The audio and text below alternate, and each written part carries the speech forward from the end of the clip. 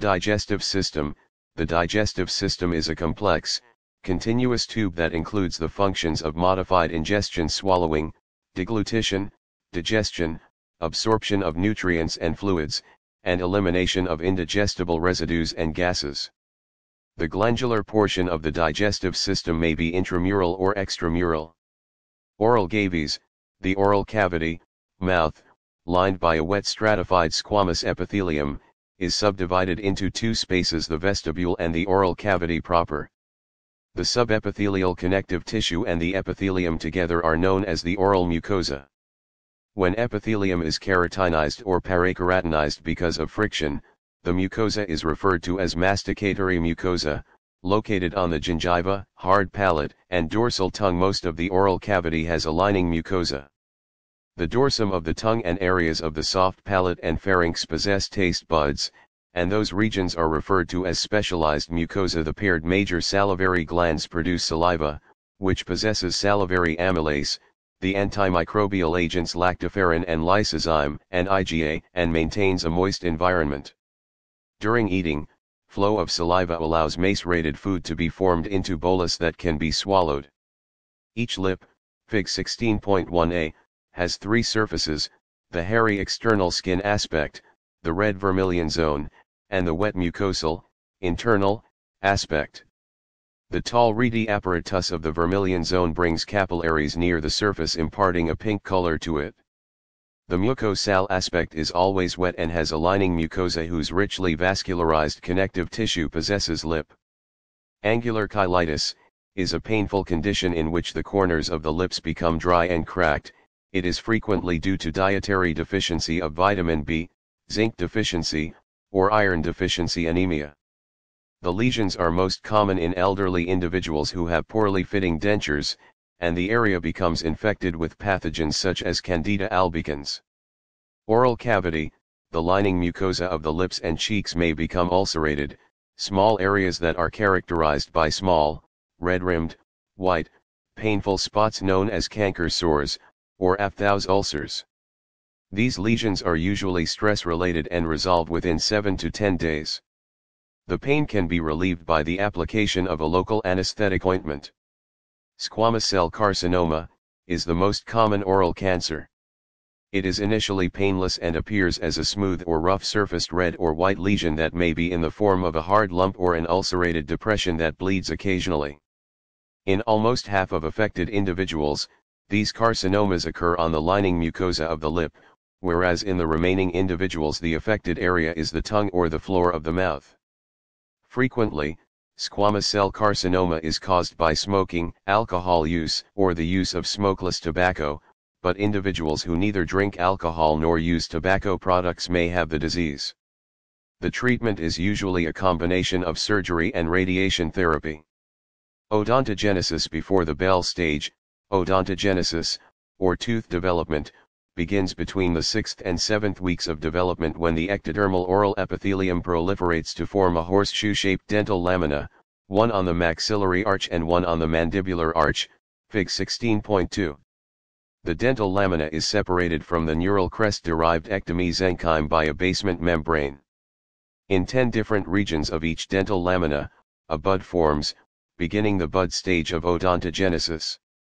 Each of the 20 buds presages a specific deciduous tooth. The ectomesenchyme at the tip of each bud condenses to form dental papilla. Each bud enlarges by mitotic activity and forms a 3-layered enamel organ, the cap stage of odontogenesis. The simple squamous epithelium, the outer enamel epithelium, OEE, is continuous at the rim-like cervical loop with the concave simple squamous cuboidal inner enamel epithelium, IE. The stellate-shaped cells of the stellate reticulum are located between the IE and OEE. The basement membrane completely surrounds the enamel organ whose concavity is filled with the dental papilla, a well-vascularized ectomesenchyme. The enamel organ and dental papilla together are known as the tooth germ. The later stage of the enamel organ alters its morphology to form a template that is incisiform, caniniform, or molariform. This ability of the enamel organ depends on the enamel knot, a cluster of cells located among the cells of the stellate reticulum. It is the principal signaling center of tooth formation. The dental papilla manufactures fibroblast growth factor 4, FCF4, and epidermal growth factor, EGF, both necessary for the survival of the enamel knot, which synthesizes FCF4, sonic hedgehog, and various bone morphogenetic proteins that direct the transformation of the enamel organ into a molariform template. When the transformation is complete, the dental papilla ceases to express ECF and FCF4, and the enamel knot undergoes apoptosis. The dental papillae of incisiform and caniniform enamel organs never express FCF4 or ECF, and their enamel knots undergo apoptosis during the cap stage. The absence of the enamel knot results in the formation of a default non-cusp tooth. The dental papilla forms the dentin and the pulp of the tooth. The ectomesenchyme surrounding the tooth germ forms a thin, dense connective tissue layer, the dental sac, which forms the alveolus, PDL, and cementum of the tooth. Enamel is synthesized by amyloblasts, cells that are differentiated from the IEE. The permanent teeth arise from the succedaneous laminae of the 20 tooth buds. The 12 permanent molars arise from the extensions of the 2 dental laminae that begin to elongate. As the cap grows in size, a fourth layer, the stratum intermedium, appears that is characteristic of the Bell stage of histodifferentiation and morphodifferentiation. As development continues, the cells of the IEE at the region farthest from the cervical loop become elongated cells known as premoloblasts. As they begin to manufacture enamel matrix, these cells mature into amyloblasts, Fig 16.3.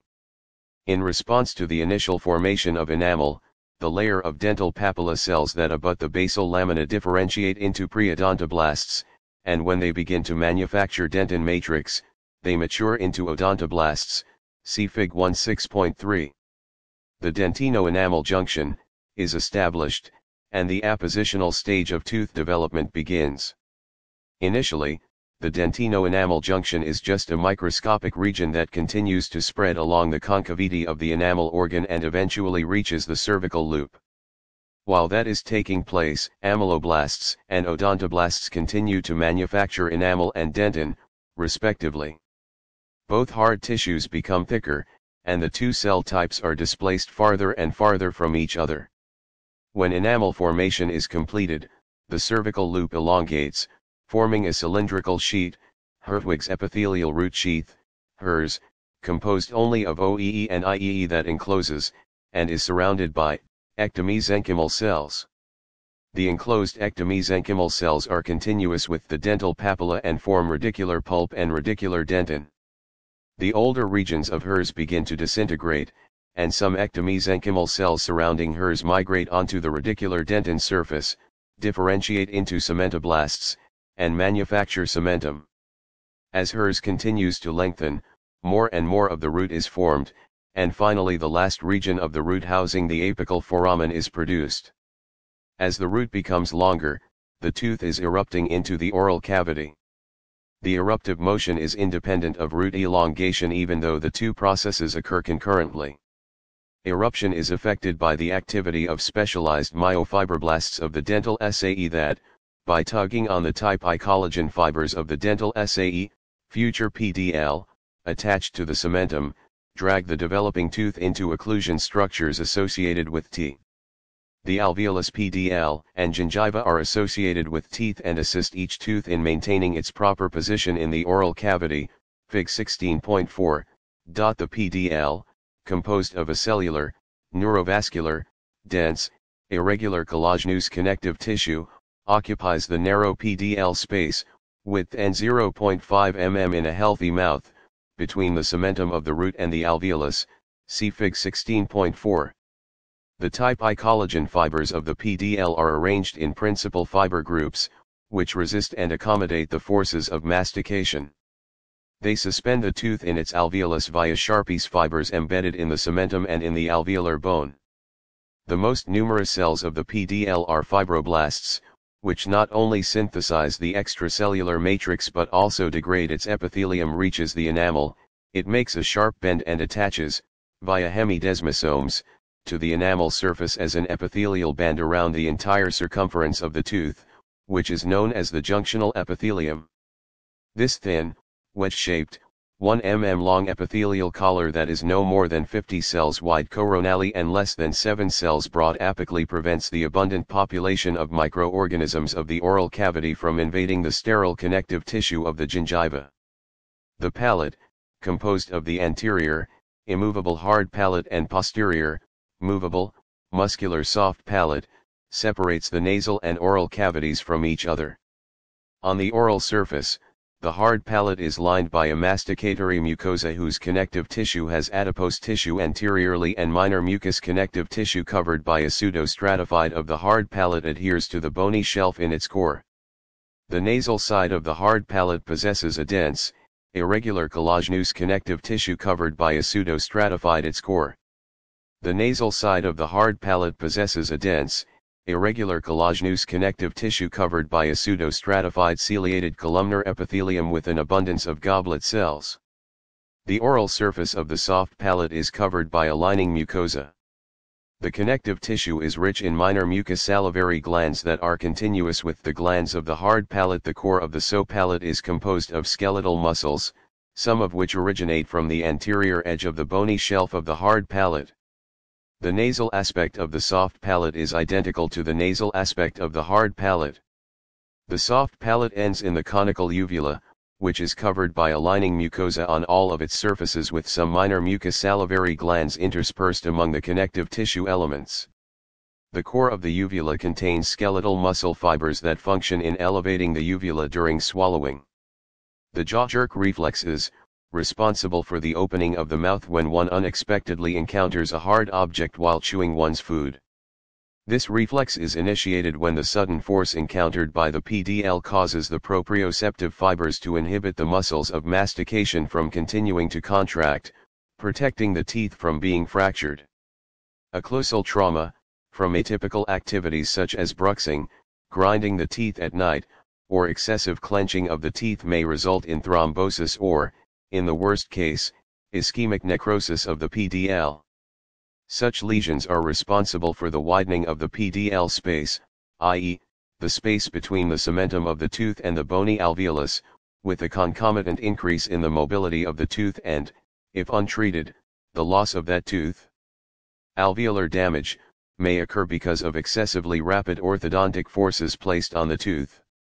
The forces placed on the tooth become transferred to the PDL, causing it to become inflamed, and in response osteoclasts are recruited to the PDL, where they resorb the alveolus to a greater extent than intended by the dental practitioner.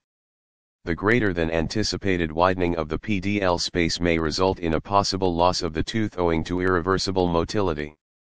Halitosis, or bad breath, is usually caused by food particles that have not been removed from between the teeth, from the crevices of the tongue, or from the pits of the palatine tonsils where this debris begins to decompose and emit an unpleasant odor.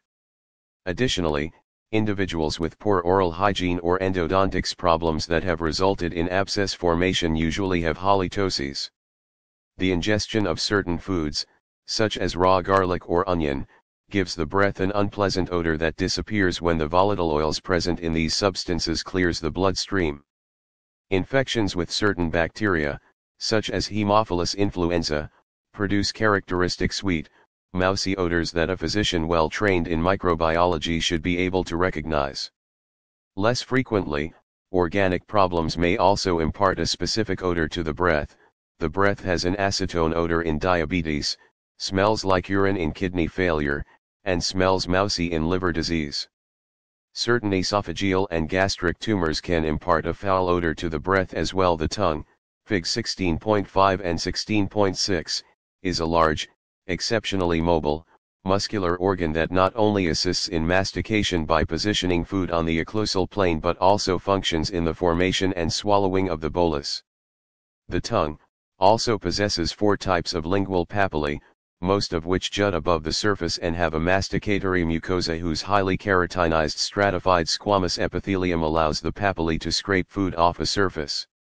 Other lingual papillae are covered by a non-keratinized stratified squamous epithelium that houses taste buds to determine the taste of food. The muscles of the tongue are voluntary and divided into 2 categories, extrinsic muscles originate outside, but insert into, the tongue and move it. Intrinsic muscles are contained wholly within the tongue and alter its shape. The tongue has three surfaces, dorsal, ventral, and lateral. The dorsal surface is separated into an anterior 2/3 and a posterior 1/3 by the V-shaped sulcus terminalis, whose posteriorly positioned apex is marked by the pit-like foramen cecum. The posterior 1/3 is characterized by a lining mucosa whose surface is irregular because its subepithelial connective tissue is rich in lymph nodes, collectively termed the lingual tonsil. The root of the tongue attaches this muscular organ to the floor of the mouth and to the pharynx.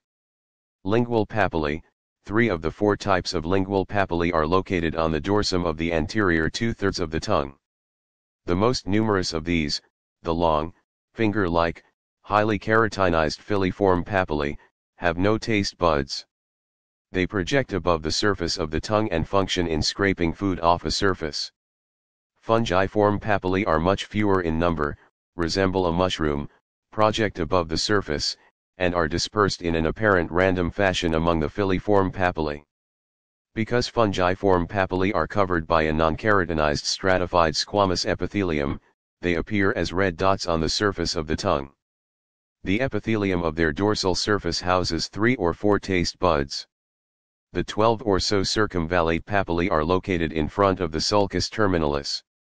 They are depressed into the surface and are surrounded by a furrow whose epithelial lining possesses taste buds. The floor of this furrow accepts small ducts from the glands of von Ebner. The lateral surface of the posterior aspect of the anterior 2/3 of the tongue has longitudinally disposed groove-like regions, the foliate papillae, that resemble leaves of a book. The taste buds of these papillae degenerate by the 3rd year of age. The depth of the furrows receives small ducts of the minor serous salivary glands of Ebner. Taste buds, see Fig 16.5 and 16.6, are an intraepithelial collection of neural crest-derived cells that form a barrel-shaped structure whose opening, the taste pore, has microvilli known as taste hairs protruding from it. The taste bud is composed of approximately 60 to 80 spindle-shaped cells that are constantly being shed and replaced by new cells. The 3,000 or so taste buds function in the sensation of the 5, or perhaps 6, primary taste sensations: bitter, sweet, salty, sour, umami, delicious, and, for some people, fat. Each taste bud is completely intraepithelial and is composed of 4 types of cells, 3 of which have a lifespan of 10 days. The 4th cell type, the basal cell, type 4 cell, is a regenerative cell whose mitotic activity is responsible for generating new cells. The other 3 cell types are, type I cells, dark cell; type 2 cells, light cells; type III cell, intermediate cell.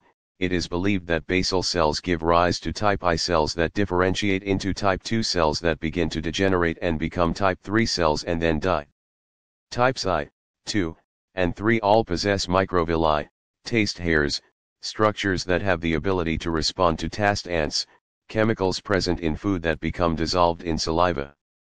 Some of these taste ants activate ion channels, salt and sour, others activate C-protein-linked receptors, umami, sweet, and bitter, and still others activate fatty acid transporters, lipids.